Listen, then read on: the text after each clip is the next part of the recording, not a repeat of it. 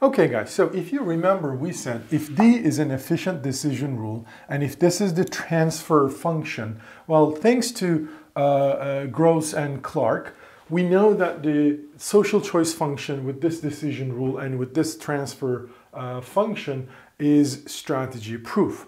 So now let's apply this mechanism into auction environment and see what type of mechanism or auction we're going to get. All right, well, this is in fact what Vickrey is kind of doing. So let's suppose there's a single object to auction. There are n individuals. So what is going to be the decisions? Well, the set of decisions. Well, the set of decision is simple, right? Only one agent is going, we ignore ties, so only one, because there's only one object to sell, so only one agent is going to own the object or win the auction. All right, so therefore, the decision rule is a vector. The set of decisions is a set of vectors, n-dimensional vectors, D, which has D1, D2, D3, all the way up to Dn. Well, all those Di's are either 0 or 1. So for that reason, this is the set 0, 1 to the power n. So each Di, all right, is either 0 or equal to 1. Cannot be both, obviously, and cannot be other than 0 or other than 1. And also, when we sum up all those Di's, it has to add up to 1, meaning only one agent is going to win. Remember, I mean, they cannot add up to 0, which says nobody will win, or it cannot add up something 5, because that means, 5 people will win, okay? So it has to add up to 1. So all such vectors will constitute our set of decisions. Okay, well, what about set of types? Well, simple. Agent I's valuations are their types. All right, so the capital theta denotes the set of valuations, and small theta I is basically the valuation of agent I. Okay, so utility function, therefore, of agent I, remember we represented it as VI d theta I, is going to be d sub I times theta I. So if di is 0, meaning if you lose the object, your utility is going to be 0 because you couldn't win the auction. However, if di is positive, it's 1, I mean, your valuation is, your utility is going to be your valuation. Well, don't forget there's going to be also transfer, minus transfer. We're coming up there. And transfer will be calculated according to this. All right. Well, first off, what is efficient decision rule? That's an important part. So in this auction environment, what would be the efficient decision rule? Well, we denote the efficient decision rule d theta. And if you remember, just by definition, the efficient decision rule is this: argmax d element of v summation I from 1 to n vi d theta theta I. All right, so this is exactly how we find the optimal decision. Okay, well, the thing is, what is vi d theta theta I? Well, it is di times theta I. So basically we are summing all individuals di theta I and then trying to find the maximizing d. Okay, well, what is this term? Well, it is this d1 theta 1 plus d2 theta 2 all the way up to dn theta n. All right, so we want to maximize this sum by choosing some d in a set of decisions. Don't forget, only one of those di's is 1. Everything else is going to be 0. All right, so if d1 is equal to 1, d2, d3, all the way up to dn will be 0. If d2 is 1, that means d1 is 0, d3 is 0, all the way up to dn are 0, only d2 is 1.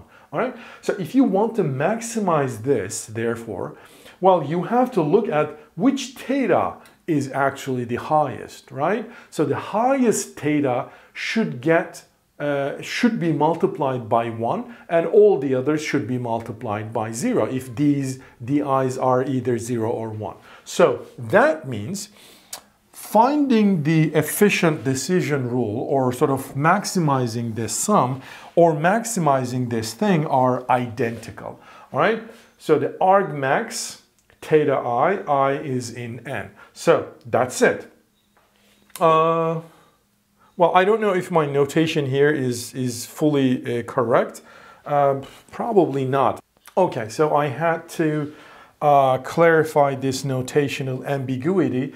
So this is not really equal to this one. So d theta is, yes, the argument which maximizes this sum, which is coming from here, but it's not really equal to this. It's more like a step function. So let me just write the more proper version. So in fact, di theta is going to be 1 if I is in fact is the guy which argmaxes j in n theta j and 0 otherwise. I mean, if individual i's theta value is highest, well then he's going to win the object. And if it is not the highest, meaning the person who values the item the most is going to get the object, and everybody else is going to lose. So this is the efficient outcome. This is the efficient decision rule in an auction. Okay? It's not just specific to Vickrey auction, by the way. It's just for any auction. The person who values the most should be getting the object, and everybody should not be getting the object. Okay? The efficiency has nothing to do with transfer, if you remember. Good. So we found the efficient decision rule. The person who values the object the most will get the object, everybody else will not get the object. Now it's time to find or figure out the transfer for each individual. Okay, so here's the thing. I just summarize it up, and I will make it clearer, hopefully, why this is the case. Well, it says the following. Look, if your decision was to 0, meaning your valuation is not the highest, so you shouldn't win the auction, well, in this case, your transfer should be 0, meaning you shouldn't pay anything. However, if the decision was equal to 1 for you, meaning if you should win the auction, I mean if you win the auction, well then you're going to pay this. Well, what is this? It's minus, first of all, so you're going to pay something. Max j is not equal to I theta j. Well, this term is nothing but is the following. You are going to pay the second highest valuation. Okay? So remember, agent I has the highest valuation because he wins the auction. And then if I take agent I out of the picture and maximize theta j, j not equal to I, that means I'm actually finding the highest, second highest valuation. And so you have to, so if you win, you're going to pay the second highest valuation, which is very similar what the Vickrey auction was doing, right? Everybody makes a bid, the highest bidder wins, and then you pay the second highest bid. However, and later we also show that in equilibrium, everybody is going to bid his true value. So therefore, if you have the highest valuation, you win, and you pay the second highest valuation. Okay, so let's basically calculate those transfers, and so make sure that we did not make anything wrong, or just we clear how we calculate this ugly transfer function. Okay, so here's how it goes. So let's suppose that di theta is 0. Okay, so basically you lose. Oh, all right. Well, then your transfer is going to be what? Well, your transfer is going to be summation j not equal to I, vj d theta theta j. So remember, this is nothing but dj theta j, right? This is the utility function, minus maximize d prime in d summation j not equal to I. Once again, d prime j theta j. Okay, so here's the thing. Because di theta is equal to 0, here one of the dj's are positive, right? I mean 1. So there's some j star where dj star is 1, and dj is equal to 0 for every j different than j star, right? Because this is what the efficient decision rule was, if you remember. So therefore, this summation is nothing but, it's just theta j star. So the highest valued guy's valuation. All right, well, what about this? So this is, I'm maximizing by choosing some decision, d prime in d. What am I maximizing? I'm maximizing this sum. You know, d1 prime theta 1 all the way up to dn prime theta n. But don't forget di theta I is excluded. Okay, so I did not put it in this notation in order to keep it short. So here, if we are trying to maximize this sum, all right, well, what does that mean? That means I am going to, again, find the highest theta and then give that guy's decision as 1 and everybody else is 0. But you know what? Agent I wasn't the guy who had the highest valuation. It was somebody else because of this. Remember, he loses the auction because he doesn't have the highest valuation. So somebody else, J star, is here who has the highest valuation. So that means the same J star guy, all right, this J star guy is going to maximize this sum. So therefore, if you're trying to maximize this sum, you have to be giving this J star guy 1 and everybody else is 0. So in which case, this term, this sum, is going to become what? dj star times theta j star, where dj star is equal to 1 again. So I mean, the transfer is going to be theta j star, the valuation of the j star guy, and minus theta j star. So it's 0.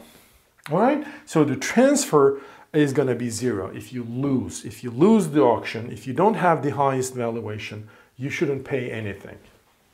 Okay? Well, now, what if you actually win the auction, meaning you have the highest valuation? So di theta is equal to 1. So then what's going to be my transfer? Okay, let's recalculate all these terms again. Well, if di theta is 1, that means the ith guy has the highest valuation. And so according to my efficient decision rule, all the dj's are 0, right? J different than I. So this term is just 0 times theta 1, 0 times theta 2, except theta j. And so that's simply 0. Minus, well, what about this term?